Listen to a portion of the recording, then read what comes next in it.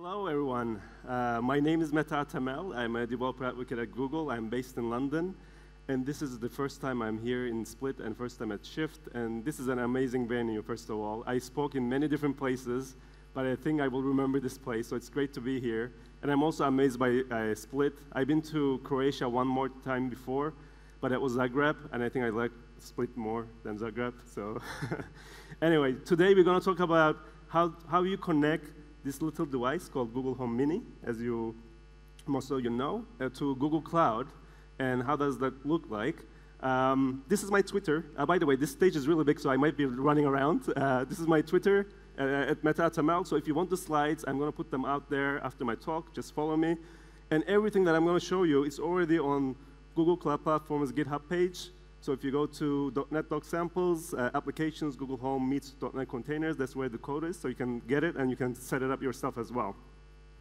So before I start my talk, let's see if my application is working. Because this app that I built, I didn't publish it, so it's not out there. It's a test application.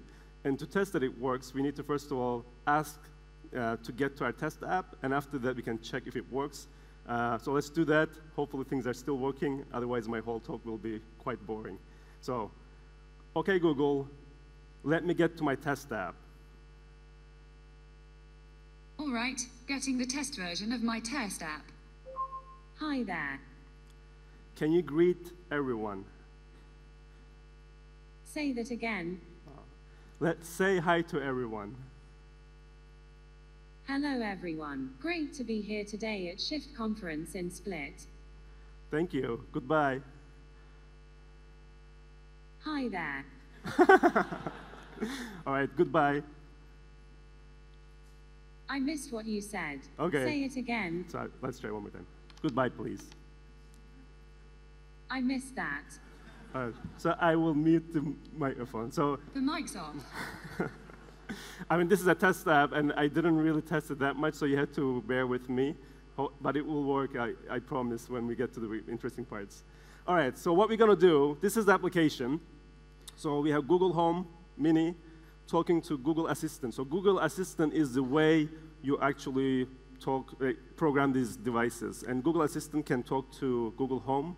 It can talk to Google Home Mini, and it can even talk to your phone. So when you take your phone and use Google Assistant, you can, it will basically connect with Google Assistant system as well. But then I'm also using something called Dialogflow. So Dialogflow, it's a framework to build conversational applications, and it has many integration points. So it has an integration point with Google Assistant as well.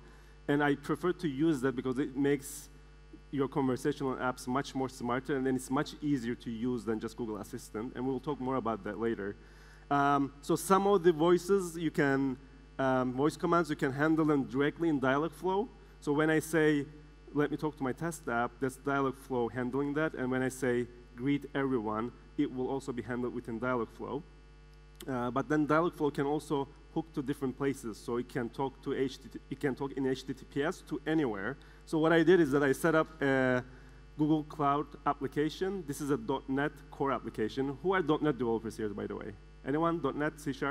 A few people, OK. But I mean, basically, it's just an endpoint running in the cloud. It doesn't have to be .NET. I use .NET because I'm a .NET person. It's running on Google Cloud, on App Engine, or it can run on Google Kubernetes Engine. And then we did some integration with Vision API. So we added machine learning to our application that I'm going to show you some samples of. And we also added some big data processing with BigQuery.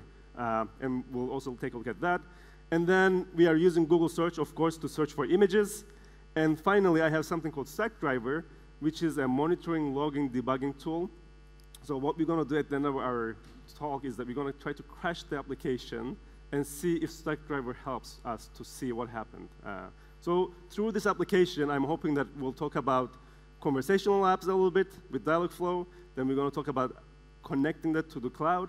Then in the cloud, once the application runs in the cloud, it's not that exciting. I mean, when you have something running in the cloud, it's basically, instead of running on your machine, it runs on someone else's machine. But the power of cloud is that once it's there, you have all the services that become available to you. So you have machine learning available to you, you have big data processing available to you, you have Stackdriver, and much more. So through this application, I hope to show you that You know, a cloud is a good place to put your applications because you have all these things that becomes available to you. All right? So let's start it. First of all, Dialogflow. Who knows about Dialogflow? Anyone? I can't see, but I guess it's not. Shout if you use Dialogflow. Okay, one person, great. So for the rest of you, let me explain what Dialogflow is briefly. It's basically a developer platform for building conversational applications. And I was really surprised about it when I first used it, because I've been doing software development for 11, 12 years now, and every time I want to build something, and I think it's easy, it ends up being much harder than I think, because the devil is in the details. So once you get into the actual project and you try to do something, you realize there's all these details that you haven't figured out, and it becomes much harder than you think. With Dialogflow, it was the other way around. I thought to myself, okay, if I want to build a conversational app, that must be really hard, right? Because I need to recognize people's voices, I need to be able to direct them to the right place, and then once I have that, I need to extract the entities, and then once I have the information, I need to feed that into somewhere. This can't be easy, right? But then with Dialogflow, it was so easy that, you know, even though Dialogflow is not my expertise, I started using it more and more, and I really like it now, and that's why I want to show you here. And Dialogflow, it has many integration points, so it works with Google Assistant, but it also works with Facebook, Twitter, Messenger, and Skype, all these places, so you can integrate with whatever you want. It works across devices, so it works with Google Home, it works with your phone, it works pretty much with any kind of device, and it works everywhere. I mean, one thing that I really hate is that when a new feature comes out or when there's a new service, they usually make it available in the US and maybe sometime later in Western Europe, and you have to wait a long time by the time it gets to somewhere like Asia. And whenever I give talks in Asia, I give a talk about something, but then it's not available there, so that kind of defeats the purpose. But the good thing about Dialogflow is that it's available globally, so you don't have to think about that.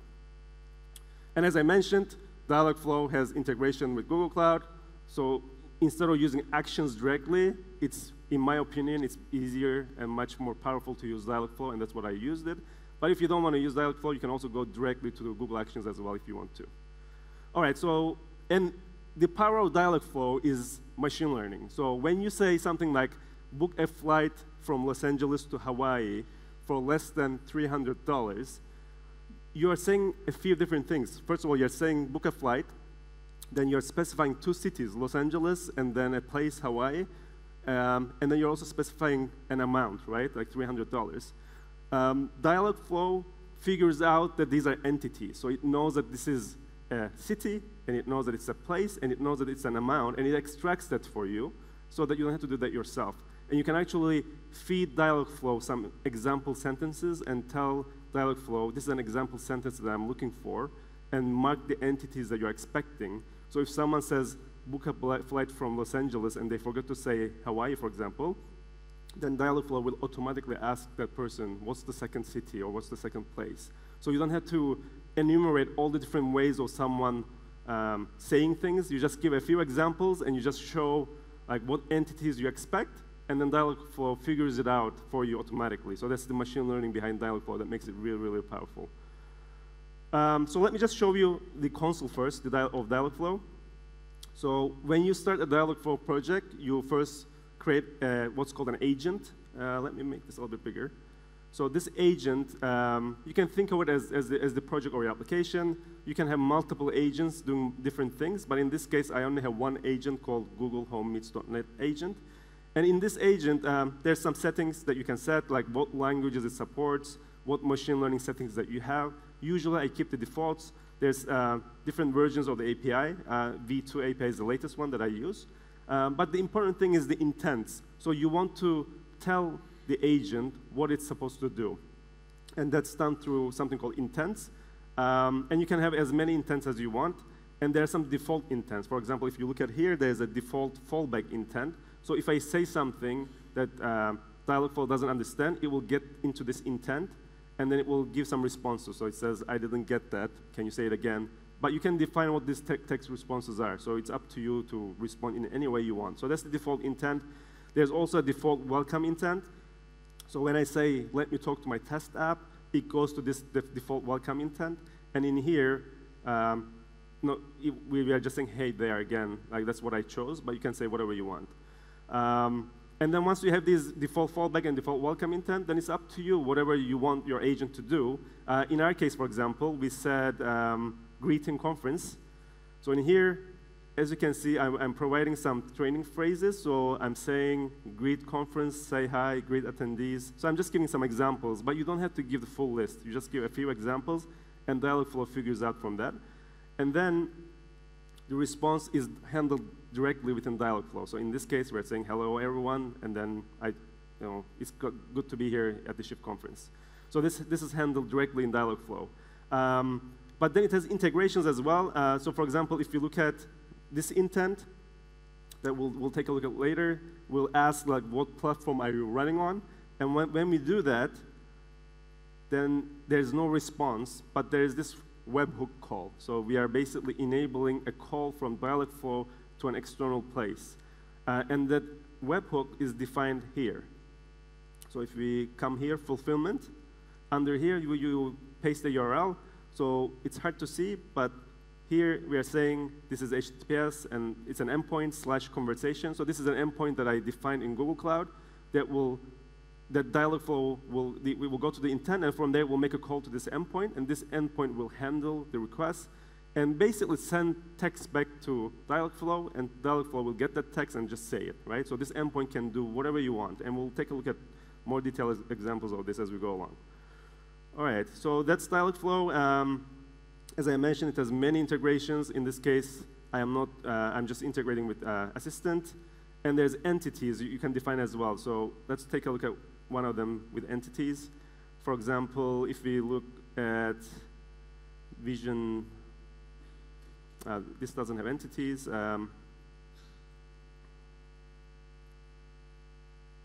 Vision search.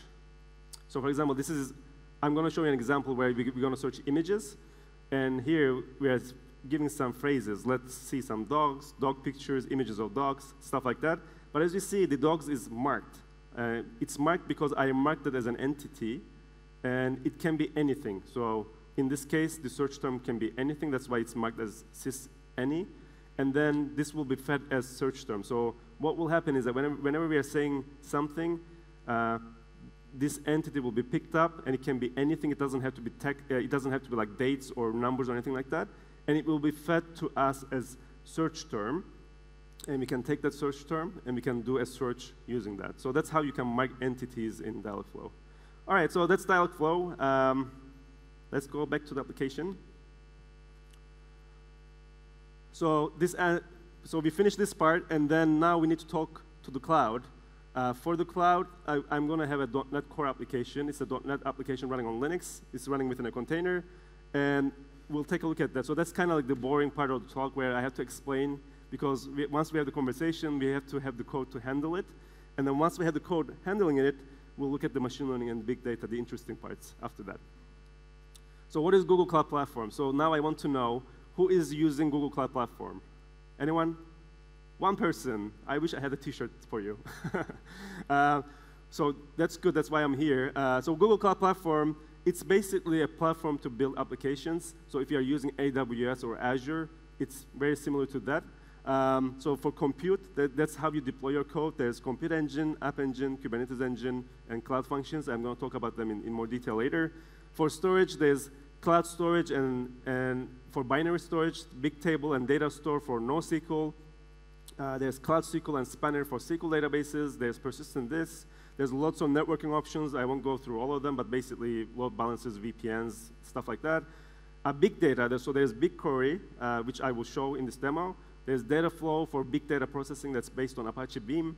There's Dataproc, which is managed Hadoop and Spark, and there's more stuff. And the exciting part for me is machine learning. So there's Vision API, Speech API, Translation API, Jobs API. These are all like pre-built models that you can use in your applications. We'll look at the Vision API. And then there's Cloud Machine Learning Engine, which is a way to build your own models if you want to. Usually people use the pre-built models, but if you want to build your own models with TensorFlow, you can use Cloud Machine Learning Engine to train the model and to serve the model as well.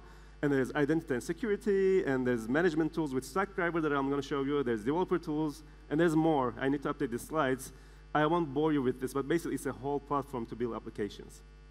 And you get $300 for free to try it out if you want to try it out. But in terms of deploying an application, there is a spectrum when it comes to deploying your application. And this spectrum goes from highly customizable to highly managed. So if you want to have full customization of the environment, then you can go with Compute Engine.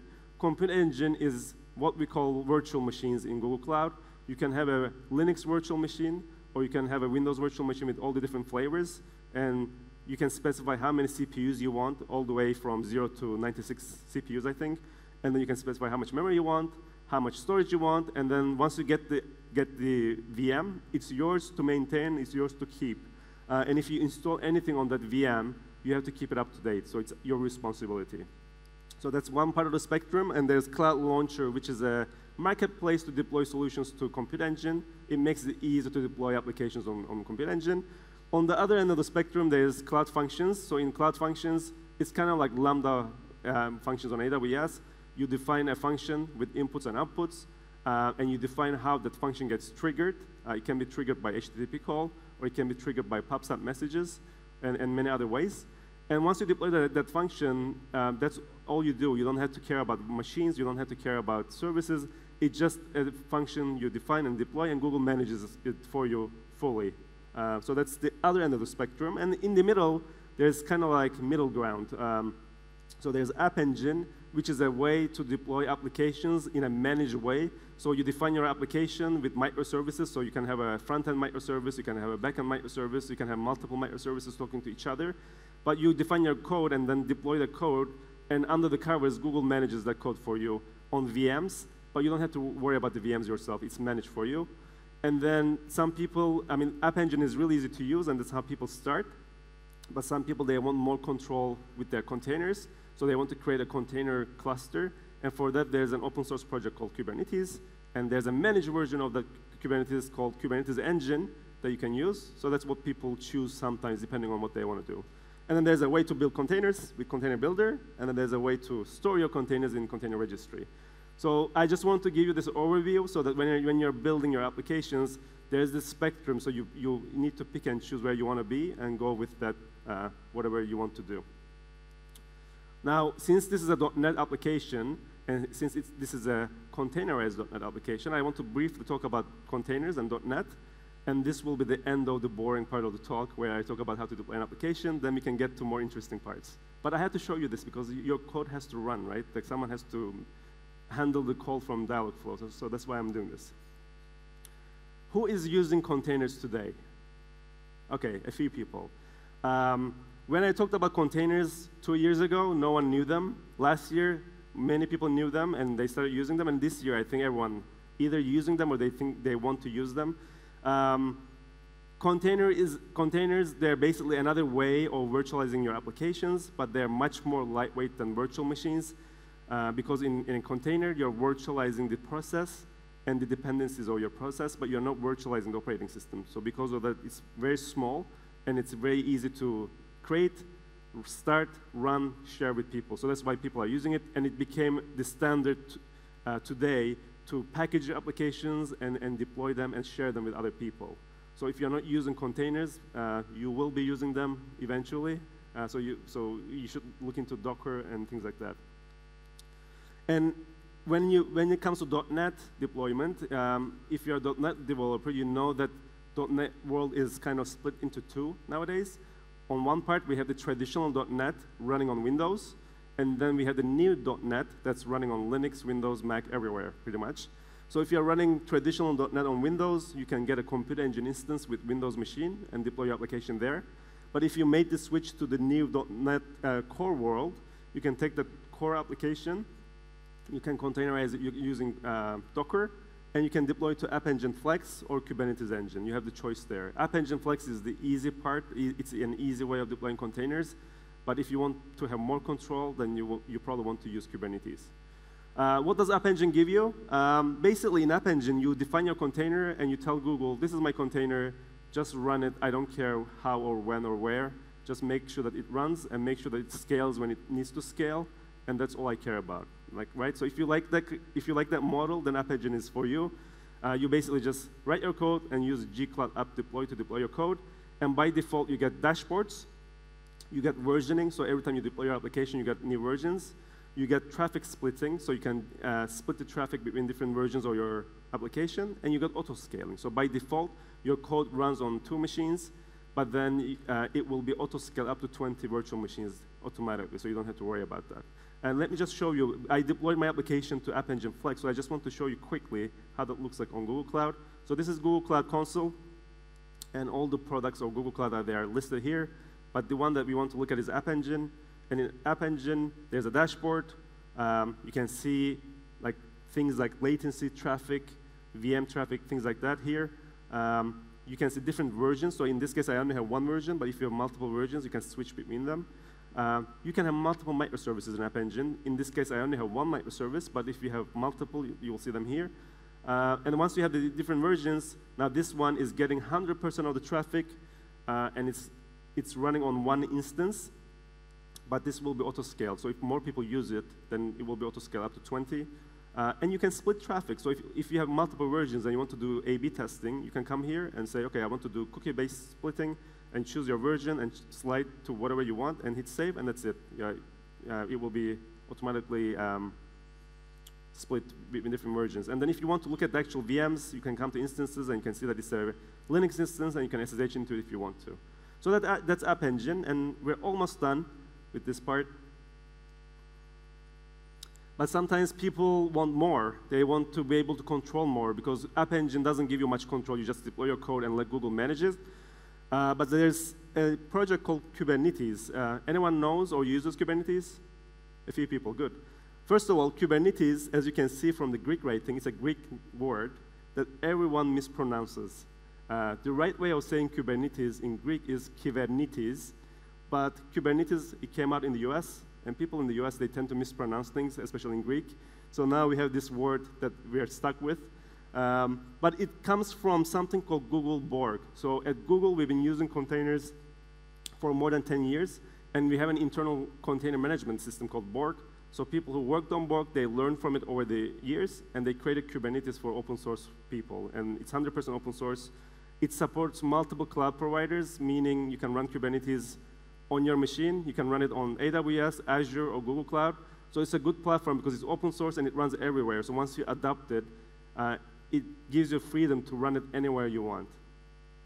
And I have to mention, there's a managed version of Kubernetes called GKE, Google Kubernetes Engine, that we make it really easy, basically, for you to run Kubernetes clusters. In GKE, to get a cluster, you just run 1 command, gcloud container cluster create, give your cluster a name, and boom, you have a Kubernetes cluster.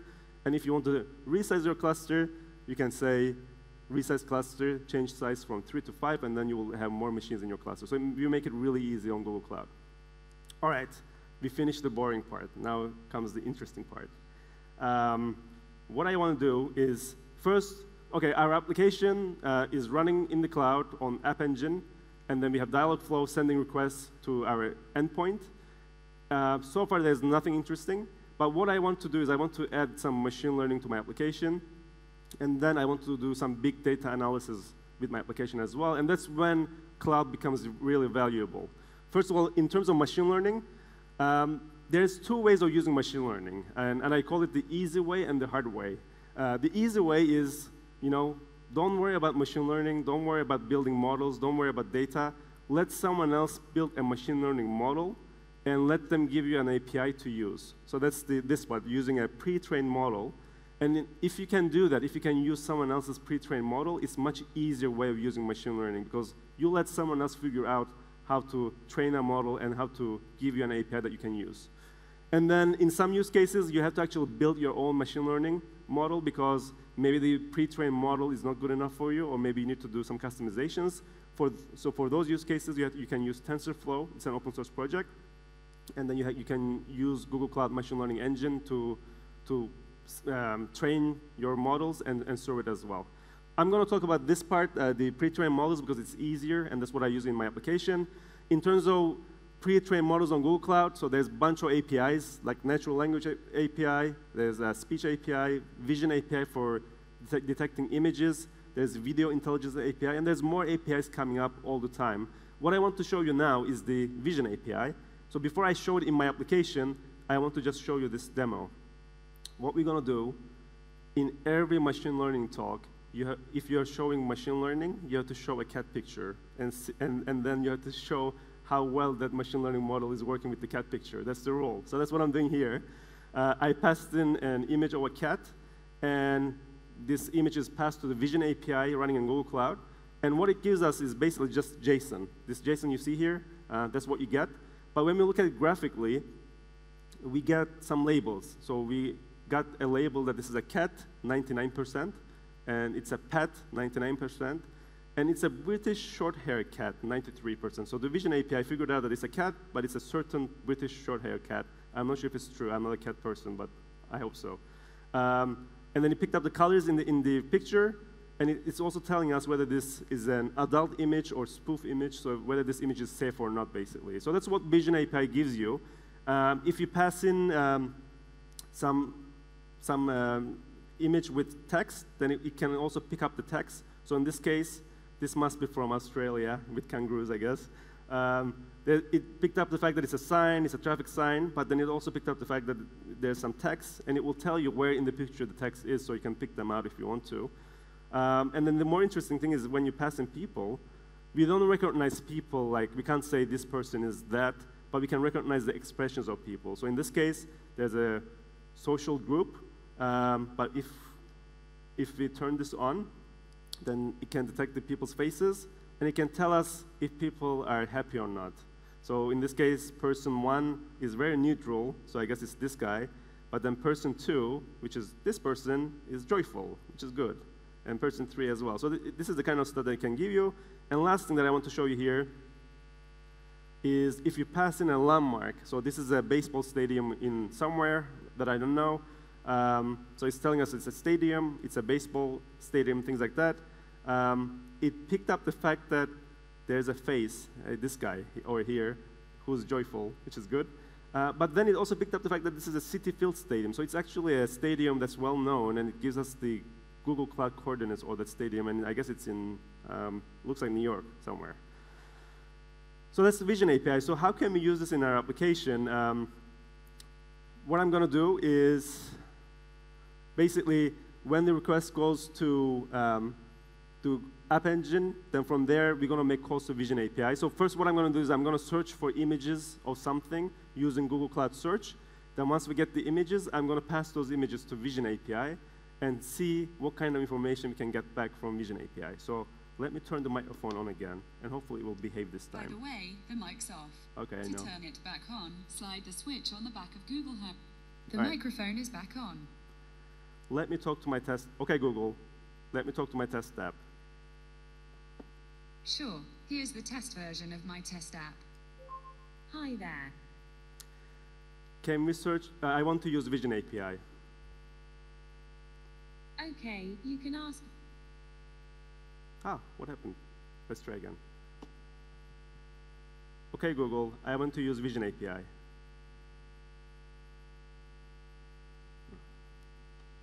I stopped working. Okay, let's try one more time. Okay, Google, let me talk to my test app. All right, getting the test version of my test app. Hi there. I want to use Vision API. Okay, you can ask Vision API to search for images first. What do you want to search for? Search for images of Split, Croatia. Found some pictures of Split, Croatia. Now, select a picture. Select second picture.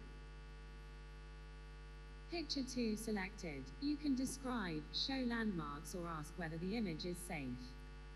Can you describe the image? This picture is labeled Coast, Promontory, Aerial Photography, Coastal and Oceanic Landforms, Sea, City, Bird's Eye View, Bay, and Tourism. Are there any landmarks? This picture contains no landmarks. And is the picture safe? Let's see. This picture is fine. Okay, goodbye. Hi there. So Thank you. What happened here is that when I search the images, we use Google search. Sorry, I didn't get that. Okay. I will mute it again, because... The mic's off. Good. Yeah, it wants to stay in the conversation, you know? That's its problem. So what happened is that when I said search for images, Dialogflow picked up the entity. It gave me the search term. Then I took that, I did a search on Google, got the pictures, and then from then on, I have the images, and then I passed it to Vision API. And when I said describe the image, we basically passed the image to Vision API, and that gave us the labels that it said about the coast and stuff like that. And then once after that, I said, is there a landmark? It did a landmark detection. There was no landmark here. And then when I said, is it safe? It did a safety search with Vision API as well. Just to show you the code for this,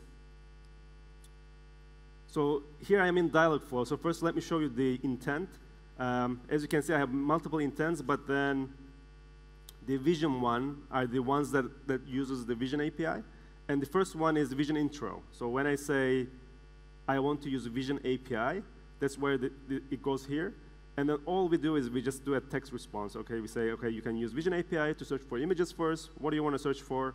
And then I set that context. So the context is basically your application can have multiple contexts for different things. In this case, I'm basically saying when you're in this intent, make sure that we are in Vision context. So all the intents with the Vision context will be triggered now, right? So we are here. And then the first thing that I need to do is do a search. So that's vision.search. As you can see, the input context is Vision. So that's how this gets triggered, only after I say I want to use Vision API. And then it also has an output context that I use it for other things. But here we have some examples. Let's see some dogs. In this case, I said, let's search for images of split Croatia, right? So it's not in this list, but it doesn't matter because all Dialogflow expects is an entity, and it can be anything, right? So that's how it knows to get here. And then once it picks up this entity, it will give it the search term, and then it will be handled by the webhook. But the webhook is fulfillment. It's this endpoint. So this endpoint goes to my code in the cloud. And to show you the code that I have, this is Visual Studio Code. This is my code, and you can look at it on GitHub if you want. But I have a controller. This is a conversation controller. That's the main thing that handles the conversation. And when a request comes in, this is a request. It will call Dialogflow app, handle requests. So that's a class that I created. And if you look at Dialogflow app, it should be here somewhere. It will get into this get or create conversation. So what happens here is that we get the request. From there, we picked up a session ID. If this is an existing conversation, then we get that conversation. Otherwise, it's a new session ID, so new conversation. So we create a conversation, and we add it to the list of our conversations. So that's all we do. And then from Dialogflow app, it goes to the conversation. So if you look at the conversation, it goes to here, handle async method. And this finds a handler. So what this means is that now we are in the conversation, but we need to find the right class to handle the intent that came from Dialogflow. And the way we do that is that if you look at the intents, so I'll just look at one of them.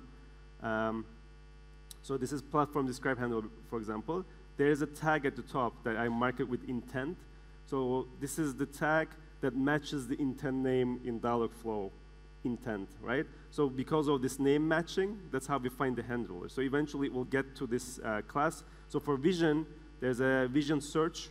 First we need to search the image. So it will get here, and we will pick up the search term that Dialogflow gave us. And then we just do a search, custom search. So that's just Google search API that I'm using. We'll get some images back. And then once we have the images, all I'm doing is I'm doing Dialogflow app show and passing some HTML to show the images. And I also have another thing called Dialogflow app tell that will basically speak what I said. So in this case, we're saying found some pictures. All right? So that's all there is to it for searching images. And for actually like describing the image, so there's a vision describe handler. One thing that you'll realize, this vision describe handler, at the top, it's using Google Cloud Vision API that's on NuGet. So there's an API for that that you can use. But it gets here, and it gets to handle async. And we create a Vision client. So this is the client that we'll use to talk to the Vision API. And this is the magic. This is like one line. That's where the machine learning magic happens. So we say vision client dot detect label async and pass in the image, and that's it. You get labels back. So with one line of code, you're doing machine learning now. That's why I like to use these pre-built models. Then we get the labels back, and we just talk. We just say dialog flow, just talk about these labels. And just briefly, landmark detection, it's exactly the same way. You get a client, you do detect landmarks async, one call, you get landmarks or not. And the safety handler, same thing. Come here, get a client, detect safe search async, and then you can determine whether it's safe or not, and how likely it is that it's not safe, stuff like that. So that's Vision API. Let's go back to the presentation.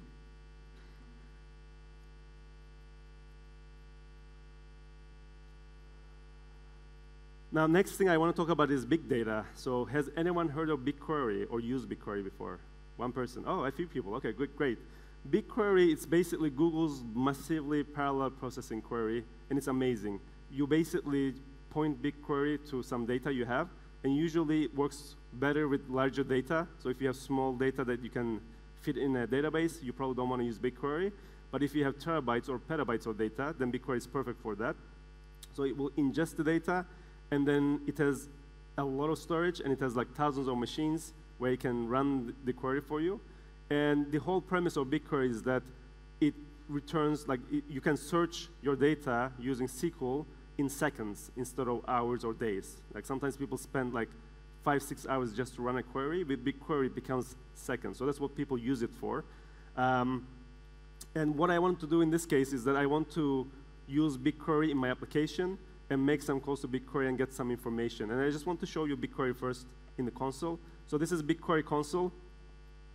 And BigQuery comes with some public databases, public data sets. And for example, everything that happens on GitHub, we ingest it. So you can search anything on GitHub using BigQuery. Anything that happens on Hacker News gets ingested. Anything that happens, like global temperatures of every country in the world since the beginning of time is ingested as well in a data set. So you can use these public data sets and run queries against them and see what you can get from BigQuery. And I think you can run queries of 1 terabyte for free per month. So it's free for 1 terabyte. So in this case, I was giving this talk in India. And in India, I was in Bangalore. And in Bangalore, there's 2 ways of saying it, Bangalore or Bangalore, which is the Indian way. And I said, OK, let me just run a BigQuery search that goes through Wikipedia page counts in 2016-5, so May 2016, and looks at the articles with the title that has either Bangalore or Bangalore. So I'm doing a regular expression match on all titles in Wikipedia from 2016 May, right? So to run this query, this is a regular SQL. So if you know SQL, this is very familiar. The only weird thing is this regular expression. You don't usually do regular expressions with SQL, with big data sets, because it blows up the whole system, but not BigQuery. So if you run this, now it's running. And let's see how long it takes. Yeah, so now these are the results. So we processed 220 gigs of data in 6.9 seconds, right? So that's the kind of stuff that you can get from BigQuery. So what I did in my application is that I integrated BigQuery, and I wanted to look at global temperatures of every city, and I also wanted to look at some Hacker News articles in my application. So let's go back to my app, and let's hope that it will behave again. By the way, the mic's off. I know. The microphone is back on.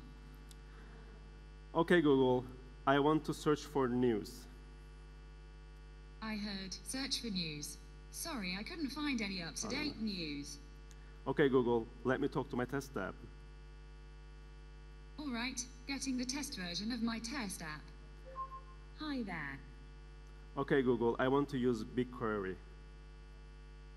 I didn't get that. I want to search for news.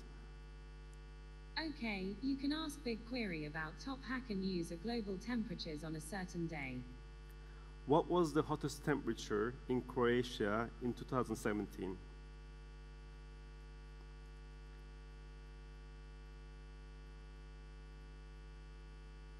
Scanned 5,231 megabytes in 3.4 seconds.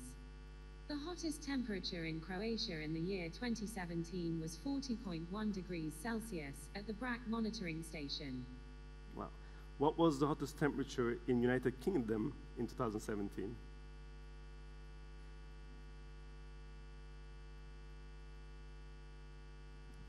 Scanned 5,231 megabytes in 2.8 seconds.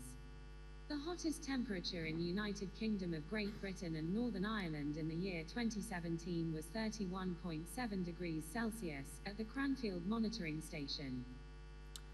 And what was the top hacker news on May 1st, 2018?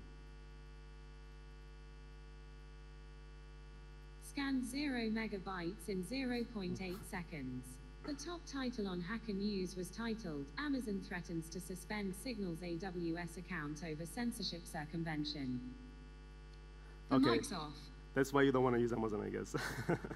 So what happened here is that you see in how fast it is, and you basically can search anything you want. So you don't have to search public data sets. Even if you have your own data, you can integrate with it. And I just want to show you quickly how this looks in the code. So let's just go back to our code. And in here, we have BigQuery. And then if you look at BigQuery Hacker News,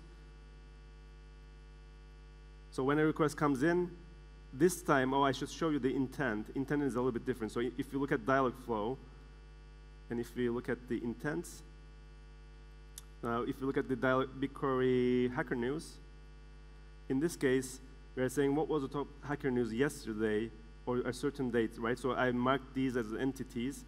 This time, these are not any entities. These are system dates. So if you don't say anything that's date-like, then Dialogflow will correct you and it will ask you which date you mean. So that's how we pick up the date. And then once we have that date, we go back here. We get that date as a request parameter in here. And then just like before in Vision API, we had a Vision client. In BigQuery, we have a BigQuery client. So we get that. We construct our SQL using the date. We pass in the parameter, the date as the parameter. And then we show the query in the browser. And then we start a watch to time it. And then we execute the query. So that's one call. You get the result. And then if I have some results, I show the result. And I also say Dialogflow tell to say something. And we also have some stats about the job. So that's where you get the stats. So that's all there is to it with BigQuery. And same thing with the temperatures. Again, in this case, the only difference with temperatures is that we, again, create a BigQuery client, but we are talking to a different data set. So this is the data set that we are talking to. So we change the data set, but the rest is pretty much the same. All right. In the last 5 minutes I have, let's see if I have something else. OK, so this is all fun and good, but you know, once you deploy these applications, you have to maintain them. So there's something called Stackdriver. Stackdriver is Google Cloud's monitoring, logging, debugging, error reporting, tracing solution. So monitoring and logging, you know what it is. Debugging is really special. In debugging, you can put your code on Google Cloud, and you can set breakpoints in live servers. And when the breakpoint gets hit, it takes a snapshot of the state. And you can look at the snapshot, but your code continues to run. So it's very useful for production-level debugging. Error reporting is something where you can, any errors that's thrown that you don't catch, they get reported here, and you can see some stats about them. And tracing is about HTTP tracing. So all the HTTP calls you make in your application, it will be traced, and you can take a look at them. So in this case, what I do is I tell my application to throw an exception that will throw an exception and kill my application. And then we'll look at Stackdriver error reporting to see what we get back. So let's go back, and this is the last thing I'm going to show. So let's. By the way, the mic's off. To turn it back on, slide the switch on. The microphone is back on. OK, Google, let me talk to my test app. Sure, here's the test version of my test app. Hi there. Can you throw an exception? My test app isn't responding at the moment. Try again soon. So what happened is that it actually threw the exception, and that's why it's not responding. So once that happens, if you go back here, and if you go under here, Stackdriver, if you look at error reporting, you will see that we have some errors, and you see that there's some here that says just now. So this is the error, the system exception was thrown just now from this application, and you can see, you can believe me because it's version 3, so that's the version of the application that I just deployed. And we can click on it, and you can get some stats about it. So it's only, we only throw it once, but you can see the stack trace. And if this happens quite a lot, then you can see statistics about it, and you can even link to some issues and get people working on it as well. You can also link it to some calls, so people can get calls actually if this happens like quite often. So that's stack driver error reporting, and it's very easy to integrate. And then the other thing is the logging, and I won't show the logging, but the tracing is kind of interesting. So tracing is the HTTP tracing. And in my application, I'm using long polling to get updates for my web page. So this is the long poll endpoint, and then this is the conversation endpoint where the dialog flow is calling my conversation endpoint. So you can see all of that stats here, and if you click on the conversation, under conversation, you see the stats, and you see what else is being called. So if you look at, for example, under here, sorry about that. Under here, we know that the conversation is taking on average like 3.3 seconds, and then it's calling dialog flow up, it's calling conversation, and then there's an exception thrown. We did that, so you can believe me now. Yeah, so it's very useful because I think like doing fun stuff is one thing, but then maintaining applications is very important in production, and Stack Driver really helps for that. All right, so let's see if I have anything else. That's it. That's all I have. So if you want the slides, that's my Twitter. If you want the code, that's the GitHub. And I have 1 minute, so I can probably take one question. Anyone has any questions? I can't see, so you have to shout. Questions? 1, 2? All right, no questions then. Well, thanks very much. I'm around, so if you're at the party later today, let's talk. Take care. Thank you.